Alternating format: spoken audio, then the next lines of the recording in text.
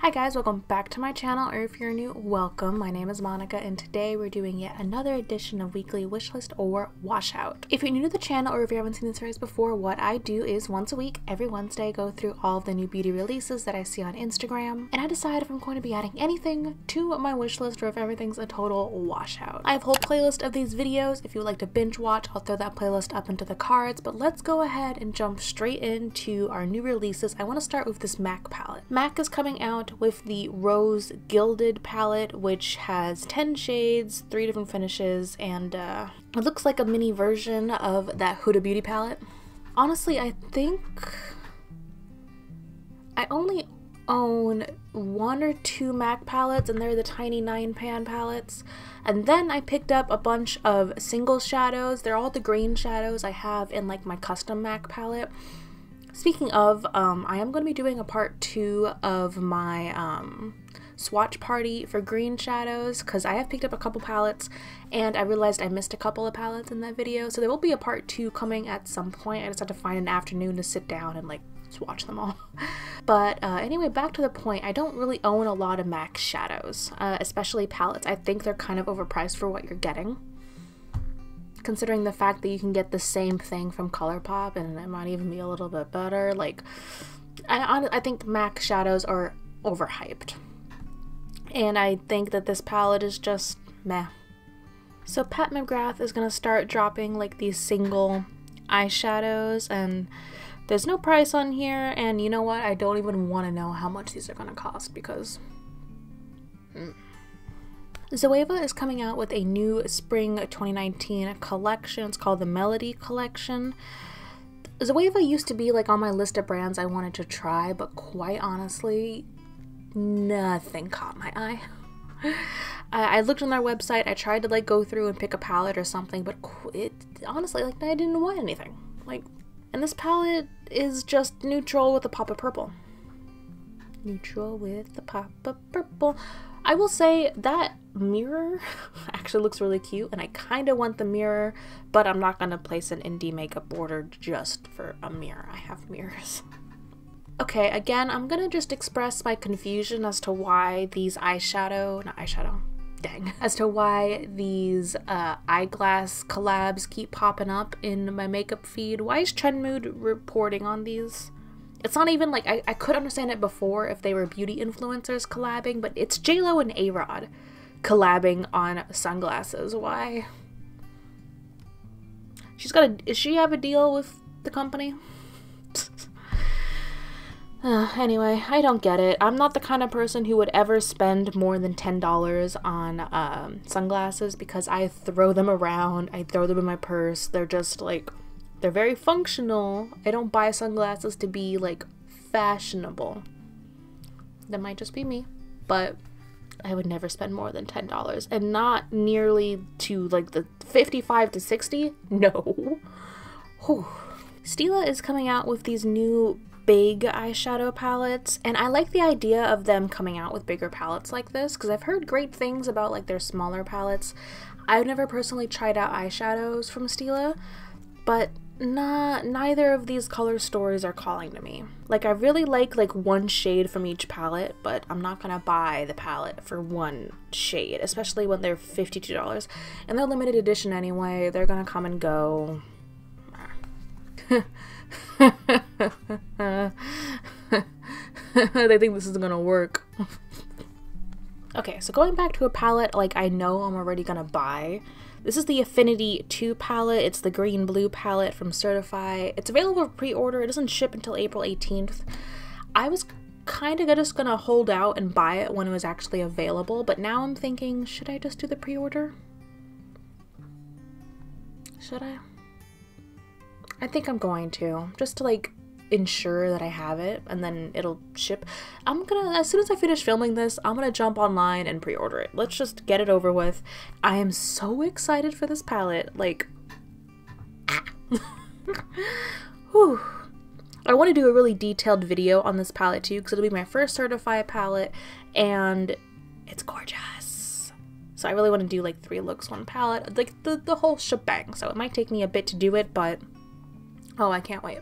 So it looks like Milk is coming out with a waterproof version of their Kush mascara. Now, I remember back in a Weekly Wow, I kind of talked mad trash about this, and then I tried a sample of the mascara, and I was incredibly impressed, and I loved it. I'm not a huge fan of waterproof versions of mascara. I tend to find that they really just clump and don't work well for me, but due to how much I loved that mascara, I would be willing to try this one out. Along that same vein, I also see that they have the Kush Brow Gel. It's the same price as the new ABH Brow Gel, so honestly, I'm like kind of torn between if I want to try the Milk or if I want to try the ABH. They're both $18. I don't know. I mean, I'm just about to run out of brow gel, so I need to buy a new brow gel because I'm like almost completely out. I'm like scraping the tube right now. So maybe this weekend I'll see if maybe I can pick one or the other up, but since they're the same price, I wasn't sure which one to go for. Honestly, kind of leaning towards Milk. Ooh, okay.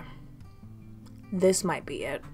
Melt is coming out with a new stack, and this is the Melt Shape Shift Stack. Now, those look gorgeous. Whew. It's going to be available March 29th. I hope this is a permanent item in their collection. I really wanted to try out the Melt stacks. I've heard nothing but good things about them, but I've never been able to find a stack that like I could commit to. This is definitely going to be a it's not an all-in-one palette, of course. This is definitely something you bring in to accentuate other looks, but the shades look gorgeous. I think I'm gonna do it. So I pretty much almost glossed over this picture of the new YSL summer collection without really looking at it. But then I zoomed in and they've got a palette with some greens in it. It's tiny, it's really tiny. So I don't think I would ever actually pick it up, but I'm kind of glad I took a look at it. Like, I'm glad to see like bigger brands, more luxurious brands going for green shadows. Like, it just makes my little green heart happy. This one, okay. So this palette, I believe, is mostly shimmers. Like, I can only definitely see one matte in this palette. This is the, I don't even know what this is. This is the 90s Baby eyeshadow palette from Shop Peachy Queen. It honestly seems like someone blindfolded threw this palette together. Nothing's cohesive, nothing is, I guess maybe that's the point, but there's nothing that makes me want to get this palette. Ugh. I was a 90s baby, born in 92, but what? So Pixi is coming out with like a whole bunch of new products all at once, and I actually found one of the new products in my local Target, which is rare because my Target like never stocks anything. I picked up, it's like a combination eyeshadow and face palette. This is the Hello LA Angel palette, and it's just like a neutral shadow palette with some face powders down here on the bottom. I've really been wanting to do more videos on Pixi and hopefully eventually a full face of Pixi, so I'm slowly working my way there, and this is actually my first eyeshadow palette slash face palette from the brand. Alright, so they revealed the BH Cosmetics and It's My Ray Ray palette collab, and I am actually pretty intrigued. I'm not super drawn towards those purples in the middle, but the green, the yellow, the red, this palette, the swatches, I am just staring at the swatches for all of eternity. This palette looks gorgeous, and I actually really want it. So Tom Ford is coming out with a summer collection, and I've only tried one product from Tom Ford, and it was like a mini sample of their lipstick. I'm trying to remember, I think it was in the shade Indian Rose. I remember falling in love with it and then like having to put it away and not use it because I didn't want to have to spend over $50 on a lipstick. But I did love that lipstick. So I feel like I'm pulling myself back from this brand because I feel like for the most part it's kind of overhyped and really overpriced. Especially like if you look at these swatches. Like if I want a sheer product like that, maybe it's worth it, but like looking at this, I cannot bring myself to spend how much money that's gonna be on those. Alright, does anyone else think that Jaclyn Hill Cosmetics was just overhyped for too long and drawn out, and now she's just teasing it again. Part of me, if Jaclyn Hill Cosmetics ever does come out, part of me is just going to be so curious that I would want to try out anything lipstick or eyeshadow related. The other part of me is like, okay, it's been years. You've thrown out collab, and half of them haven't worked out that great. So, I'm torn. Part of me thinks, like, oh, she's just teasing it again. It's not actually gonna happen. You don't even have to worry about it. The other half of me is like, if it does come out, what are you gonna do?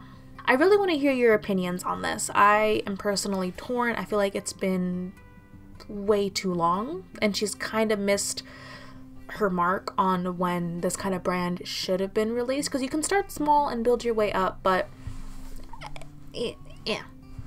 So let me know what you think about Jaclyn Hill Cosmetics, if you think it's actually going to come out, if you're going to get anything when it actually releases, and what you want to see from the brand. The Balm is coming out with a few more palettes, and these are from the Auto Balm collection, and they're eyeshadow palettes that are, the packaging is adorable. They look like license plates. It's cute as hell. I was actually looking into the deeper of the palettes, the Day to Night palette. It's got like a black primer shade, and then you're supposed to like layer all those other shades on top of it. That one actually looks pretty cute. I was thinking about that one, because I think the face powder, those shades look way too orange for me. The girl powder, whatever. The Pick Perf is just a neutral palette, but Day to Night has some interesting qualities to it, so I'm looking into that one. So switching over to Indie Makeup Spotlight, there wasn't anything recently that has really like caught my eye.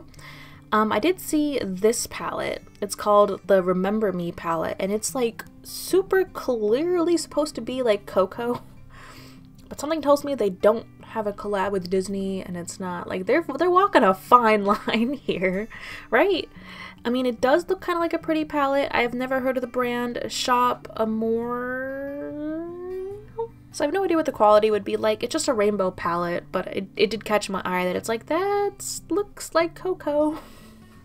Other than that, I do see Certify has been photoshopping another possible palette. This one is just more pink, red, neutral. It looks a lot like all the other kind of warm neutral palettes that we have, especially Modern Renaissance, so I'm not leaning towards this one, but 100% going for that blue-green palette.